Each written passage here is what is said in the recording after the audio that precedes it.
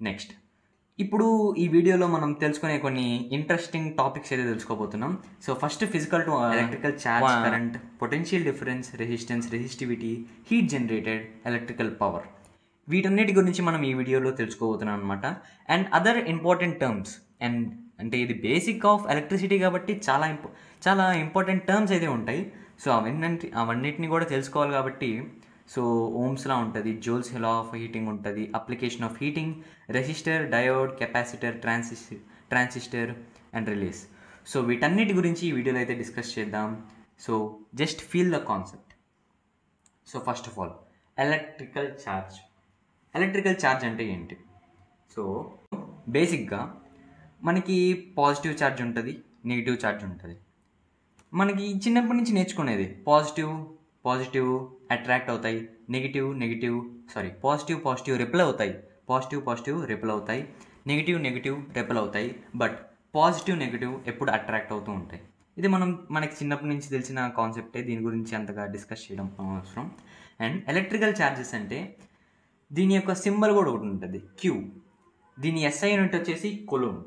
So మనకి electrical ఛార్జెస్లో 2 types ఉంటాయి, ఒకటి పాజిటివ్ అండ్ ఇంకోటి నెగిటివ్.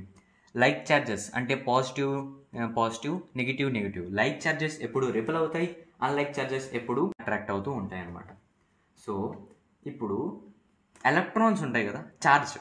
సో ఎలక్ట్రికల్ ఛార్జ్లో ఎలక్ట్రాన్ ఉంటుంది కదా. సో ఈ ఎలక్ట్రాన్కి ఉండే ఛార్జ్ ఎంత? దాని యొక్క మ్యాథమెటికల్ వచ్చేసి 1.6 × 10⁻⁻19 కూలుంబ్. కూలుంబ్ అనేది ఎలక్ట్రికల్ ఛార్జ్ యొక్క ఎస్ఐ యూనిట్. దీన్ని కూలుంబ్ అంటారు. సో నెగిటివ్ అని మెన్షన్ చేయొచ్చు, లేకపోతే మెన్షన్ చేయకపోవచ్చు, అది మన ఇష్టం. ఎందుకంటే ఎలక్ట్రాన్ ఇట్ సెల్ఫ్ దానికి నెగిటివ్ అని మెన్షన్ చేస్తాం కాబట్టి సపరేట్గా నెగిటివ్ అని అయితే మెన్షన్ చేయబడలేదు. అదే ప్రోటాన్కి అయితే 1.6 × 10⁻⁻19 కూలుంబ్స్. ఎలక్ట్రాన్ కూడా సేమ్ ఛార్జే ఉంటుంది, 1.6 × 10⁻⁻19 కూలుంబ్స్. సో ఇప్పుడు నెక్స్ట్ ఇది ఎలక్ట్రికల్ ఛార్జ్ అనేది ఒక వెక్టార్ క్వాంటిటీ, మనం ఆల్రెడీ డిస్కస్ చేసుకుందాం.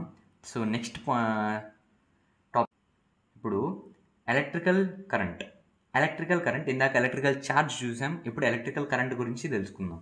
సో ఎలక్ట్రికల్ కరెంట్ అంటే it is the rate of flow of electrical charges.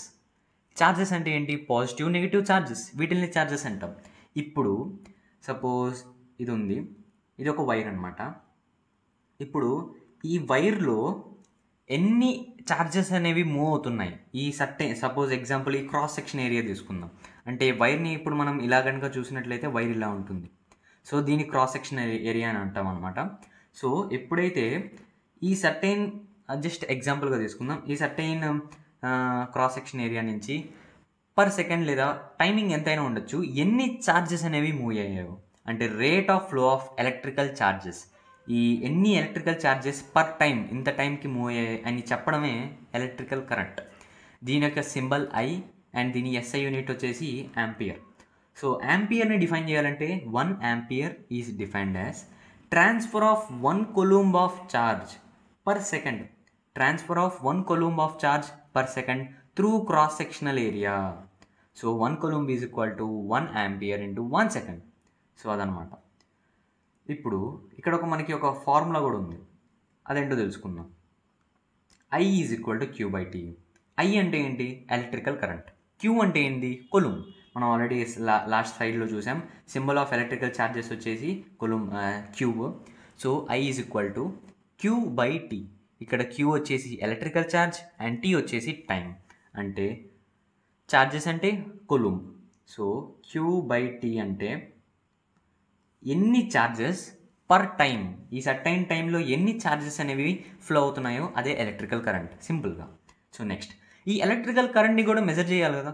So electrical కరెంట్ని ఎలా మెజర్ చేస్తామంటే దానికి ఒక డివైస్ ఉంది, simple device, very interesting device, that is ammeter అనమాట.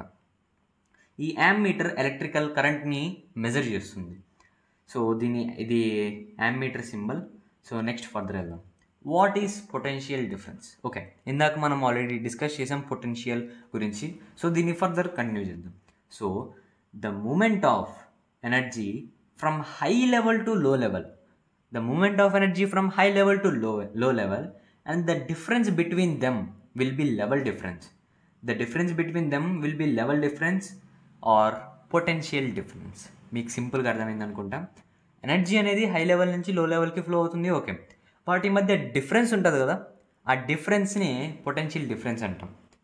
So I think you got it. So ఈ potential డిఫరెన్స్ని measure చేయడానికి మనకు ఒక ఫార్ములా ఉంది, అదే V = W/Q.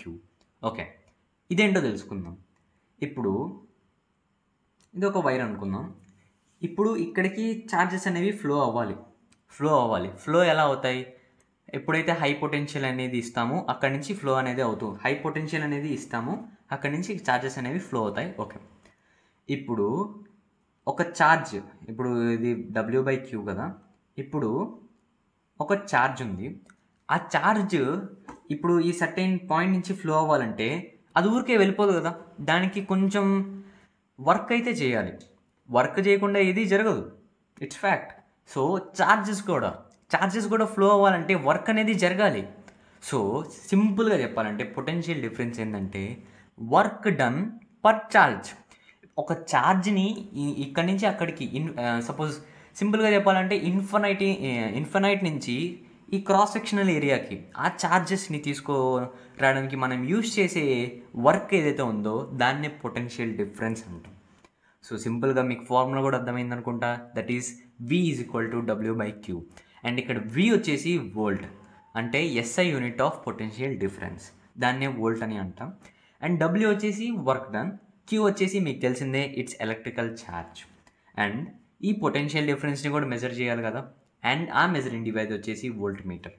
దీని వోల్ట్ మీటర్ సింబల్ అనేది ఇది. సో ఇప్పుడు 1 వోల్ట్ని డిఫైన్ చేద్దాం. వెన్ 1 జూల్ ఆఫ్ వర్క్, మనకి చిన్నప్పటి నుంచి తెలిసింది, మనం వర్క్ని జౌల్లో మెజర్ చేస్తాం. When 1 joule of work is done in carrying 1 coulomb of charge, then the potential difference is called 1 volt. అంటే ఇప్పుడు 1 joule of work in carrying 1 coulomb of charge. 1 joule of work మనం 1 కూలంబ్ ఆఫ్ చార్జ్ చేసామంటే దాన్నే మనం 1 volt అని అంటాం, అంటే simply volt. So ఈ టాపిక్ అర్థమైందని అనుకుంటున్నాను. సో నెక్స్ట్ వెళ్దాం.